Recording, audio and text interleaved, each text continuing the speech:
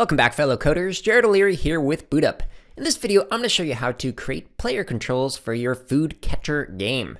Alright, so I've added in 2 sprites into my project. They don't have any code right now. And because I want to control the player, I'm going to control the bowl. So what I want to do is actually create a function that is going to tell the bowl where to start. So we're going to go to My Blocks, and then click Make a Block. And in the past, I've done some videos where I've called this initialize, but in this video, I'm just going to call it setup.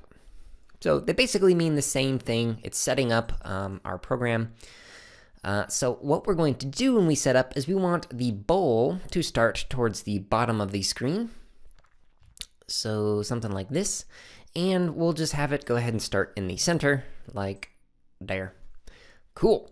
So when I press the green flag, I want it to run this new block, setup, and I'm eventually going to add more blocks to this later. So for right now, it's just setting up one thing.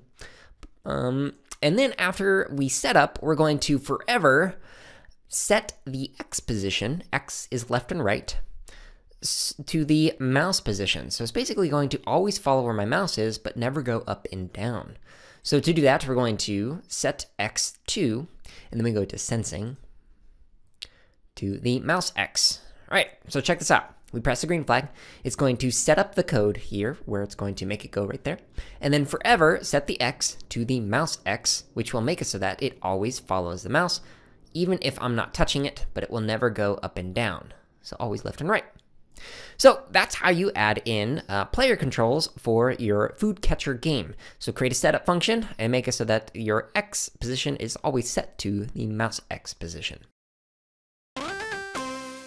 Hey everyone, if you're watching this on YouTube, go ahead and like, comment, and subscribe. If you're not watching us on YouTube, you can find us on that platform as well as other social media outlets by searching for BootUp PD.